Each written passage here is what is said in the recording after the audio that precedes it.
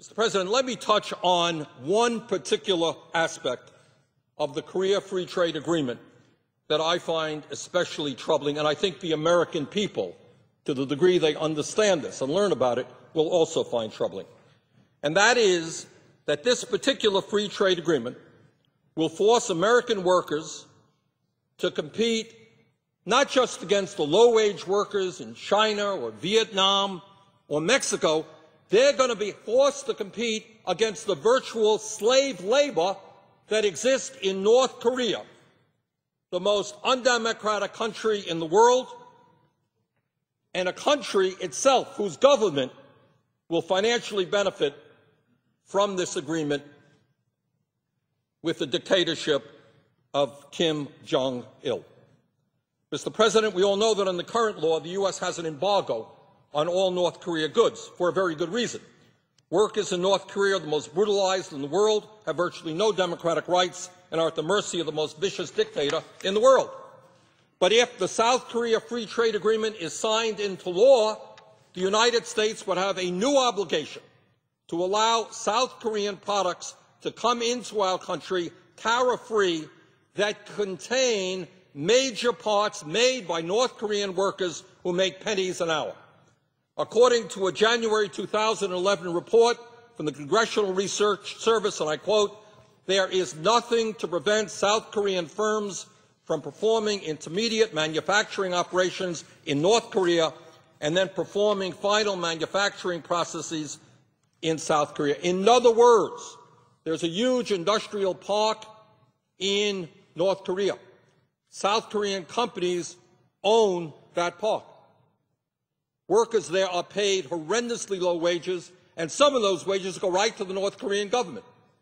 Products made in that industrial park in North Korea will go to South Korea and then will come back into the United States as part of that so-called free trade agreement. Today, over 47,000 North Korean workers are currently employed by more than 120 South Korean firms, including Hyundai, at the Kaesing Industrial Complex in North Korea. This facility is located just 6 miles north of the demilitarized zone, with direct road and rail access to South Korea and just an hour's drive away from Seoul. These North Korean workers officially make a minimum wage of 35 cents an hour, but they actually make much less than that. Instead of paying these workers directly, Hyundai and the other South Korean firms pay the North Korean government. How's that? South Korean companies, major companies, pay the North Korean government. They take a piece of the action, going to the most undemocratic, vicious dictatorship in the world. Products then go to South Korea, and then they're part of the free trade agreement with South Korea. In 2007, Han Duck-soo, who was then the Prime Minister of South Korea and is now the current South Korean ambassador to the United States, said, and I quote, "The planned ratification of the South Korea-U.S. Free Trade Agreement will pave the way for the export of products built in Kaesong, North Korea, into the U.S. market," end of quote. So, what we have now is American workers forced to compete against desperate people all over the world who are making a tiny fraction of the wages that are paid in America, forced to compete against countries where there are no environmental standards, where workers' unions are not recognized or respected. But now it gets even worse. American workers are now being forced to compete against the virtual slave labor in North Korea as part of this trade agreement.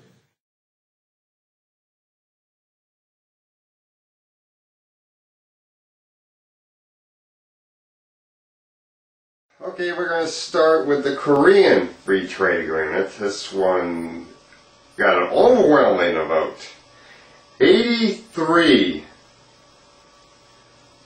Now, 83 to, now technically, yeah, actually, Bernie Sanders didn't vote at all on this one, even though I am listing him as a no vote against it because he spoke out against it. And I know he would have voted against it. So, So I know the actual vote will say 15 against it, and even though I'm going to read 16 senators against it.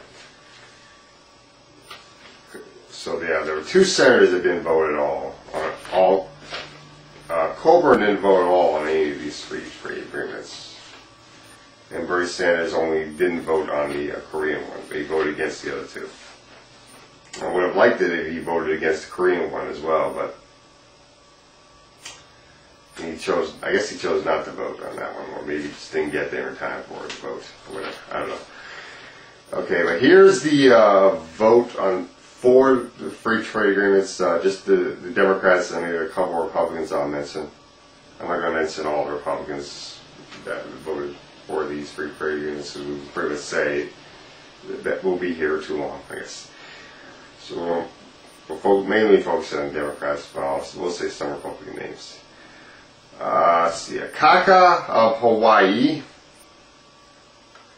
Bacchus of Montana, Beckett of Alaska, Bennett of Colorado, Bingaman of New Mexico, Boxer of California, okay, now we're reading a Republican name, Brown of Massachusetts, Scott Brown, my senator, one of my senators.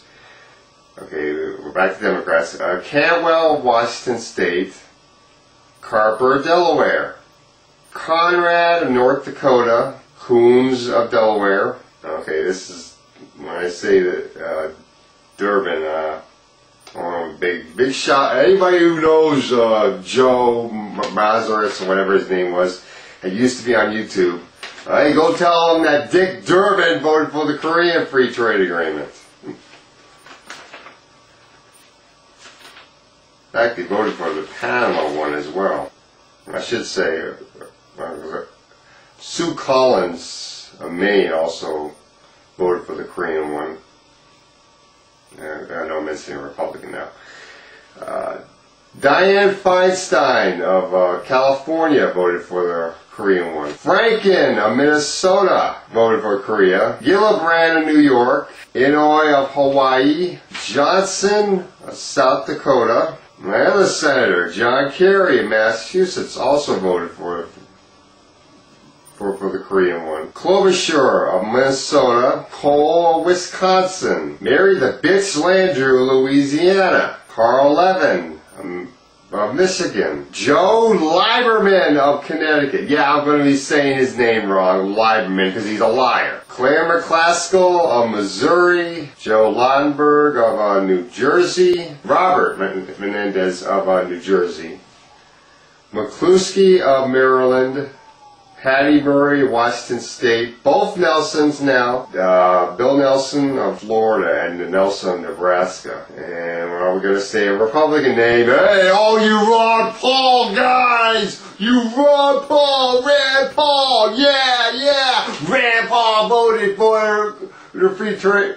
Actually voted for all 3 free trade agreements. So yeah, the Pauls! Fuck the Pauls, they suck. Pryor of Arkansas. Schumer of New York. Alphabetical order, because now I'm going to Shaheen. Of New Hampshire. Stabenow of Michigan. Okay, both Udalls, both Senator Udalls, the one from Colorado and the one from New Mexico. Warner of Virginia.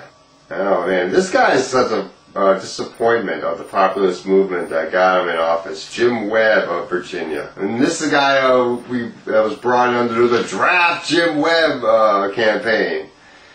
And he's consistently voted against public needs. Wyden of Oregon. Okay, so those are pretty much all the Democratic names and some of the Republicans that voted for the Korean Free Trade Agreement. Yeah, we're going to go for the no's now, the nays. Now this time I'm going to be reading all the names that were against the Free Trade Agreement, including any Republicans. Now, as I said, the actual vote is 15 that were against the Korean one, but I'll say 16 because Sanders would have voted against the Korean one. So when I read Sanders' name, I'll mention that he really didn't vote at all on the Korean Free Trade Agreement, but I know he would have voted against it. Blumenthal of Connecticut voted against this one. Sherrod Brown of Ohio voted against this one. Cardin of Maryland. Bob Casey of Pennsylvania. Kay Hagan of North Carolina. Tom Harkin of Iowa. Thank you. Patrick Leahy of Vermont. Manchin of West Virginia. Merkley of Oregon. Reed of Rhode Island. Harry Reid, Nevada, the majority leader. Rockefeller of West Virginia. Okay, Sanders of Vermont. Tester of Montana. Snow of Rhode Island, a Republican. And Whitehouse, back to the Democrats, of Rhode Island. Man, Snow's from Maine. Jeez, why did I say Rhode Island? My mistake. Okay, yeah, so those are the senators that were against the Korean one.